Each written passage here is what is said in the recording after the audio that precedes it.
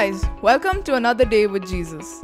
The Word of God is like a fresh spring that can direct your day and your life. Each day comes with new mercies and a new word. So here's a new word for you today.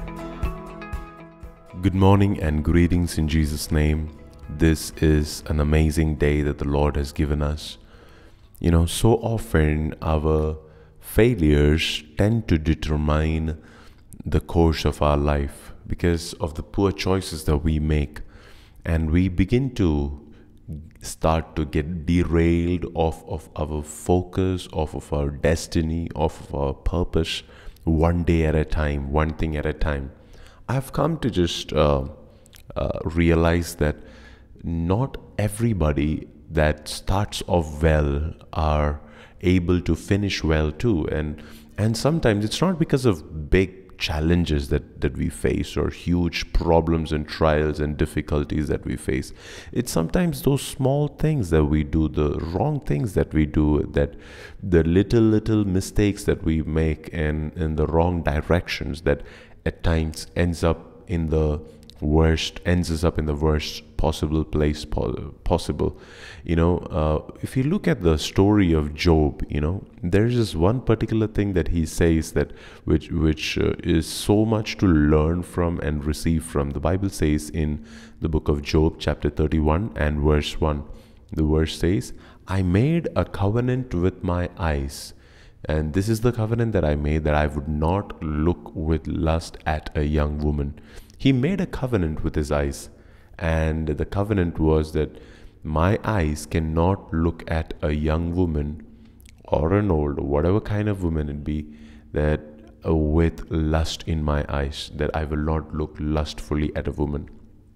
Now, this is an amazing vow that he's making with himself, a decision that he's making with himself, because he knows that, hey, although lust may not look like a huge problem, for the world, in the world that we're living in today, and all those things where lust is celebrated, and tried to advertised, and it's acceptable so commonly, even in serials and in movies, everywhere lust is celebrated, and here I am, and I want to make a vow with my eyes. I want to make a promise with my eyes, and this is the promise that I want to make with my eyes, is that I would not participate with what the world is doing.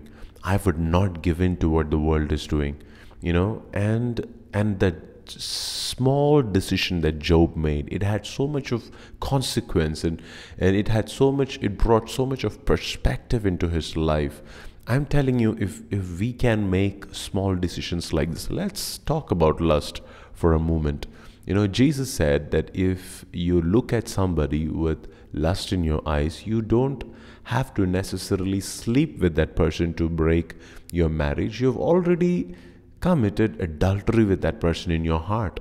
And I think so many of us are guilty of that, that we've made the wrong choices with our eyes so often. And can I encourage you this morning to elevate your standard of purity, to elevate your standard of making a covenant with God with your eyes. It may not necessarily be lust which you struggle with, but whichever area of life you are struggling with.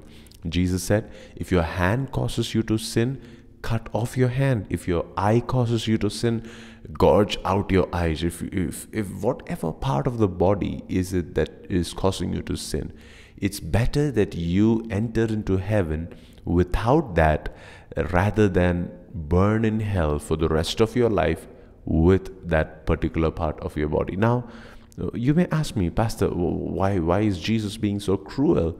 It's because, to begin with, let us say lust with the eyes, looking at a young woman with lust in your eyes. You may think, Pastor, I'm just doing this for 2 minutes a day, or it's just by chance or once in a while. What happens is, the more we continue to feed our eyes and our lust and our desires, the more our desires will claim our lives and may want more, and then all of a sudden that desire will not be satisfied with just a look. Then that desire will want to touch and then that desire will want to go further, and then it would want to make that a lifestyle or a habit, and then it would want to make it an alternate lifestyle which is a hypocritical lifestyle, and while maintaining a nice face before everybody else. And over a period of time, this can wreak havoc in your life, and you will be like a Pharisee with that Jesus called as a whitewashed tomb. On the inside you're decaying, but on the outside you look perfectly all right. And that can cause you to lose your destiny. That can cause you to lose the purpose for which God has called you. Everything that you have been doing and building up, I'm sure you will not lose the love of God for you. There's nothing that can separate you from the love of God, but there are things that can separate you from your destiny that God has prepared for you. If God has called you to be a nation changer, for example, look at Samson. He was called to be a man who would be a leader over the nation, but his lust took over. And did God still love him? Did God still give him grace? Did God still show mercy when he cried out? Yes, God did do that, and yet he died without actually completely fulfilling his destiny.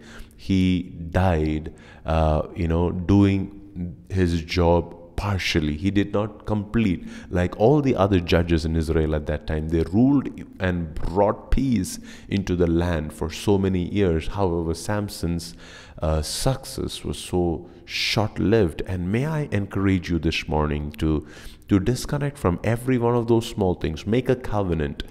Make a promise that I'm not going to spend this money in this wrong place. I'm not going to go into these wrong friendships. I'm not going to use my eyes for this particular thing. I'm not going to use my Instagram account for the wrong purposes. I'm not going to use my Facebook account to stalk on somebody. I'm not going to use my internet availability to go onto the wrong websites. I'm just going to make a covenant with everything that I've got, that these are holy and sacred, and my eyes are sacred, my body is sacred, my equipments are sacred, and if there is anything that tries to threaten that sacredness, then I will disconnect from that, and I will make a vow to do the same.